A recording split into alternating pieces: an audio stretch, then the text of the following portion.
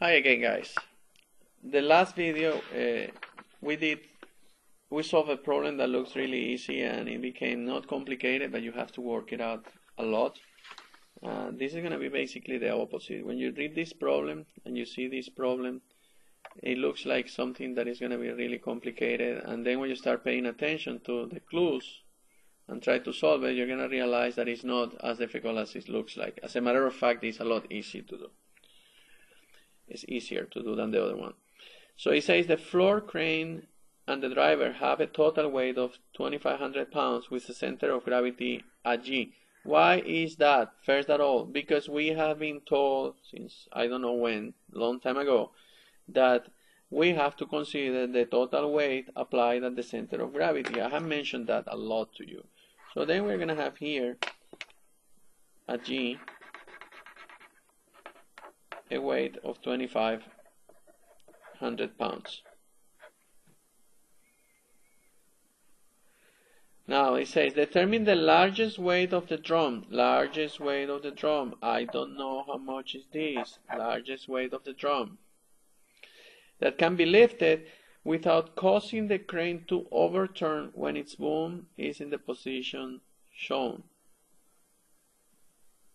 And this is important. Can be lifted without causing the crane to overturn.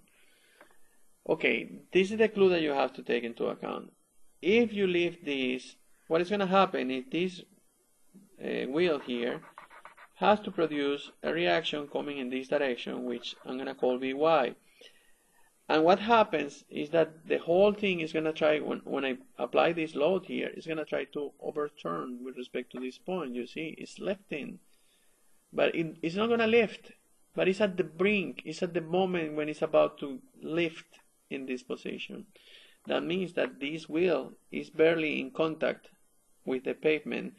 And that means that the force that is supposed to be here doesn't exist. It's zero. And that's your clue. That force has to be zero because it's exactly at the moment when this is trying to overturn with respect to this point. So if we know this reaction is zero, and we know this is Vy and this is W, well, basically the problem is solved. Reaction at A is zero, and then we have to calculate W. How do we calculate W? Well, we can do summation of moments with respect to the point B. Summation of moments with respect to the point B has to be zero. Let's do summation of moments with respect to this point. Then I have the first one is the 2,500 vertical force.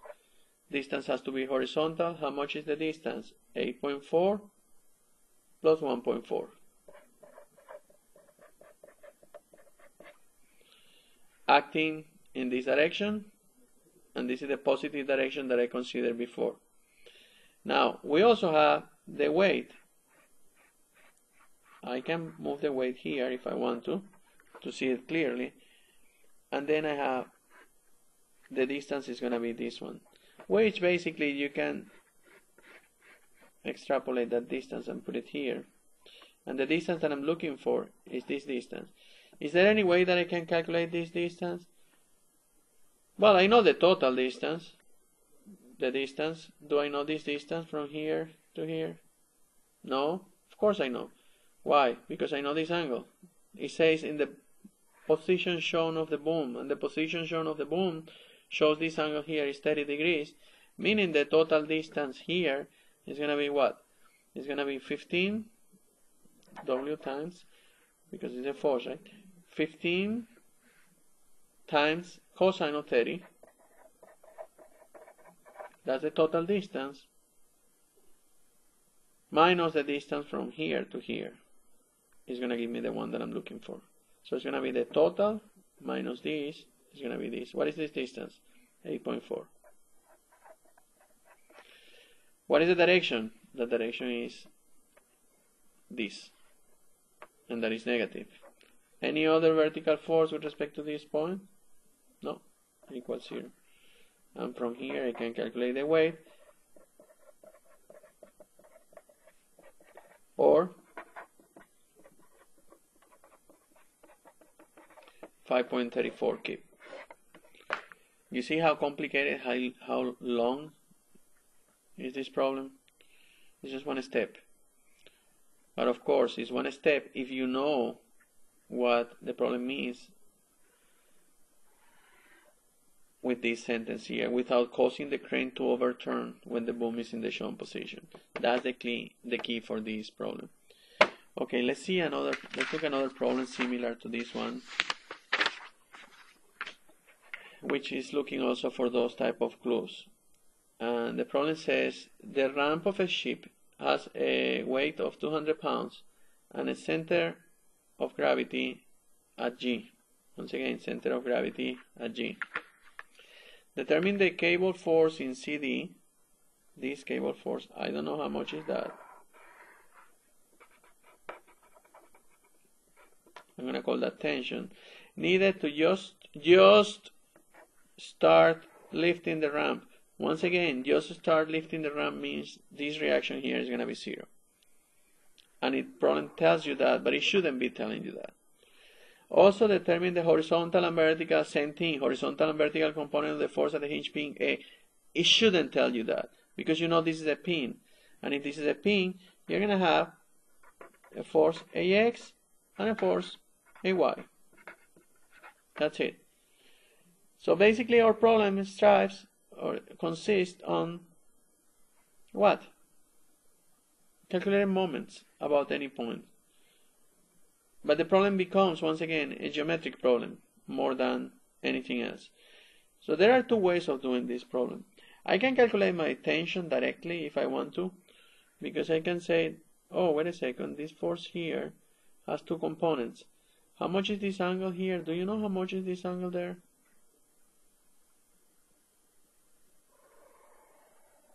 Let's see.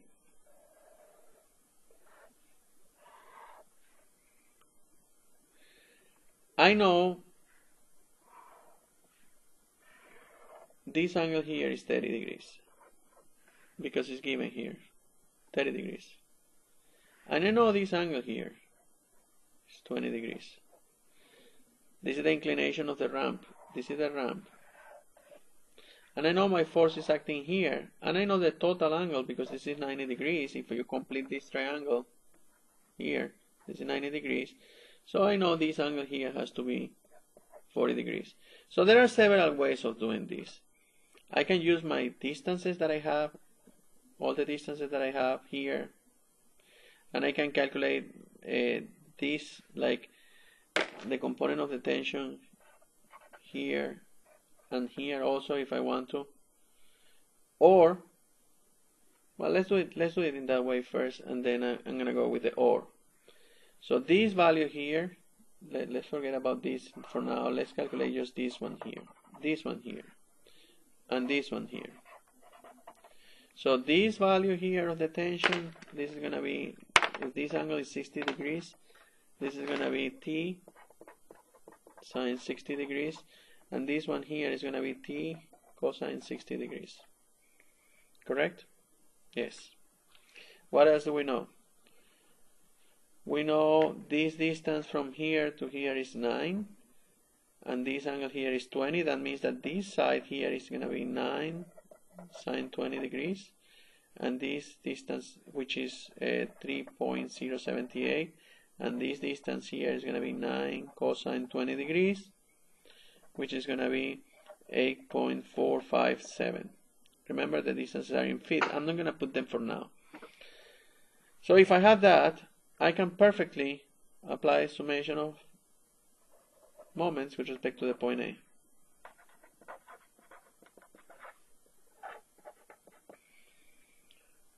What is that? Okay, let's see. It's going to be T sine of 60, this force, times the horizontal distance. And the horizontal distance is 8.457. If I'm here and apply this force, it's going to come like that. It's going to come in this direction. That's going to be negative. Now, I have also this one, which is going to be T cosine 60 multiplied by the vertical distance, because this is horizontal, vertical distance, 3.078. And this is going to come in this direction, meaning it's going to be positive. If you have doubts, put your pin over there and apply your force in this direction, and you will see it. Okay, 3.078. What else do I have? I have this, I'm missing this one because the G, at G, I'm gonna have the weight, and the weight is 200. So 200 is this one here. How much is the distance between this and this? The force is vertical, the distance has to be horizontal. How much is that horizontal distance? Well, it's gonna be 6 times cosine of 20 degrees. So, and this is gonna be acting downwards here, and it's gonna come in this direction, meaning it's gonna be with respect to this point, it's gonna be positive 200, positive 200 times 6 cosine of 20 degrees. Yeah, that's basically it. Equals 0. And then you can solve for t, and you're gonna get your t equal 194.92 pounds. Once you have that value over there of t, the other thing that we have to do is just summation of forces in x and summation of forces in y. And then we can say summation of forces in x equals 0. So we have t cosine 60 plus ax equals 0, which gives you ax equal negative 97.46 pounds. And once again, same discussion, this negative sign here, what implies is that I assume ax in the wrong direction. So ax is going to be going in the opposite direction to the one that I assume. It's going to be 97.46, but it's going to be acting in this direction. If we do summation of forces in y equals 0, then we can get that y, this one, t sine 60 degrees, this one minus 200 plus ay, remember ay is acting here, equals 0, and I know t, I plug t in here, and then I get ay equals 31.19 pounds. And that's nice. And we have the solution. Now, pay attention to this, because sometimes it's worth it just to wait a little bit before starting the problem. What if I want to keep this distance the way it is, and the only thing that I do is say, oh, instead of decomposing this in horizontal and vertical, I'm going to decompose my force T in this direction, in these components, and this component. This this component in the direction of the ramp, if I do moment with respect to this point, is not going to produce anything, correct? So the only thing that I have to do is calculate this component. And I know this angle. How much is this angle here? We just said it. This angle is 40 degrees. So that means that this one is going to be t sine 40 degrees. T sine 40 degrees. This one multiplied by 9.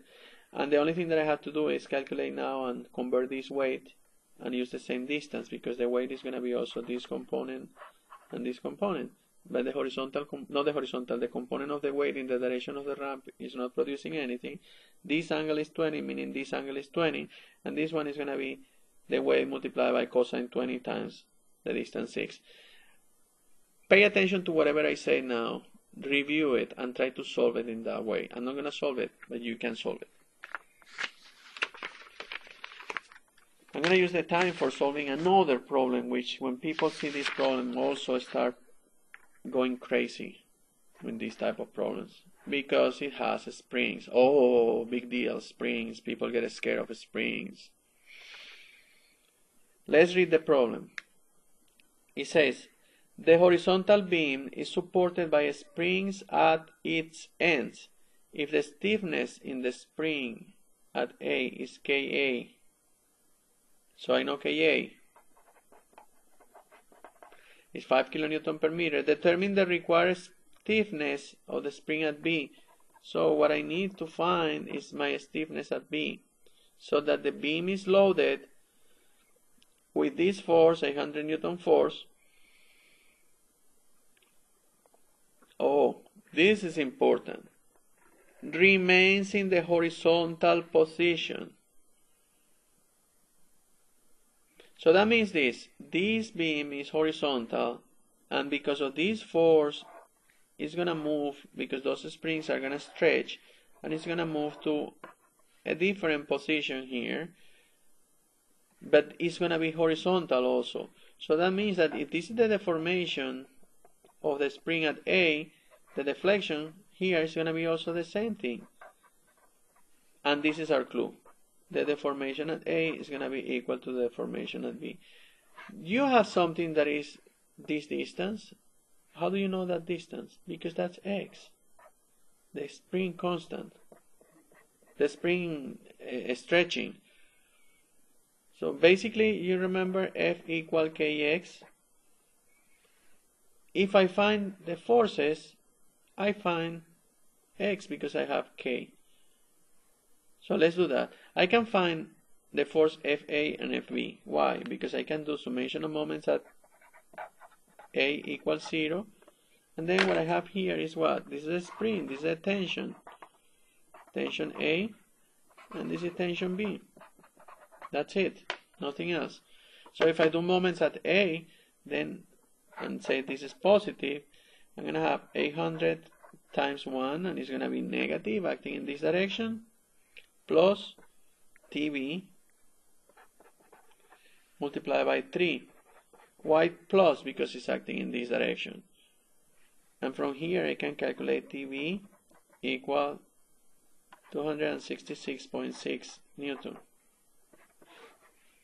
Now we do summation of forces in Y equals 0, so we can get TA minus 800 plus TB equals 0. Plug this into here, calculate TA equal 533.3 Newton. There you go. Now what else do we know? We know Ka.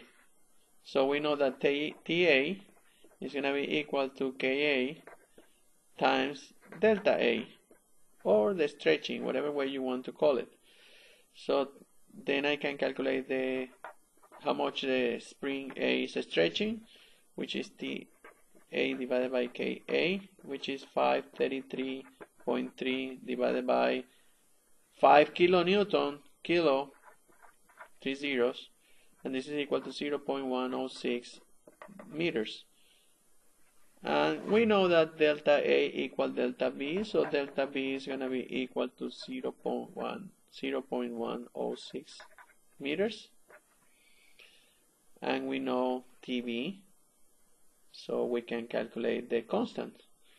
The constant B is going to be equal to TB divided by delta B, which we know because it's delta A at the same time, 266.6 Newton divided by 0.106 meters, and this is going to be equal to 2500 Newton per meter, or Ka is going to be equal to 2.5 kilonewton per meter. You see how easy this type of problems here? And usually, if the worst case scenario is the beam is not going to remain horizontal, if the problem doesn't say that, but somehow you have to relate then the geometry, and you might have triangles going this direction with the different deformation here and here. That's a different type of problem. You might find that, but in this problem it's easier because it says horizontal. So horizontal means this deformation equal to this deformation. Okay, that's all I have for today, and I'll see you on the next recitation class. Thank you guys for watching.